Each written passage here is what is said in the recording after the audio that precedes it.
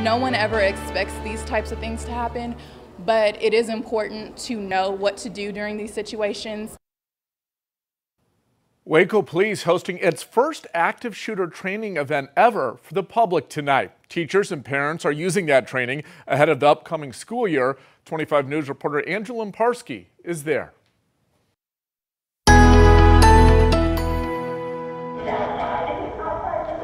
My fear as a parent, of course, is for my kids. When I'm not with them, I can't protect them. These are events Destiny Stead hopes her kids never have to face in real life. It's really important for me that they are aware of what they need to do as far as if these types of scenarios do happen. Stead and her two kids, part of a crowd of more than 100, learning critical safety measures during Tuesday night's active shooter response training. Staying calm, having a plan, acting quickly, just some of the tips people like Lisa Piles are taking back to the workplace. Well, I didn't realize that we really needed the offices numbered.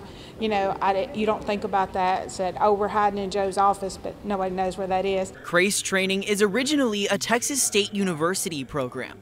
Now officers are able to share it with the public. This is something that we do together. It takes all of us to kind of spot something, to educate, and to know what to expect and how to better prepare ourselves. So I mean, this is a great turnout. People of all ages, of all backgrounds, eager to learn what to do if they're ever faced with an active shooter. Waco PD clearing up a lot of misconceptions. I was always under the assumption of like hiding or playing dead as a first response type of situation, but I now know that running and getting away as soon as possible is critical. The more the public can be aware of how to act in a situation like this, the more lives that can be saved. This is the first time Waco PD is hosting a CRACE training at this scale and open to everyone, but there are already more on the way.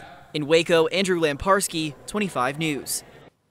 If you missed today's training, there's another one scheduled for Saturday at 10 a.m. at the Waco Convention Center. The trainings are free and open to the public.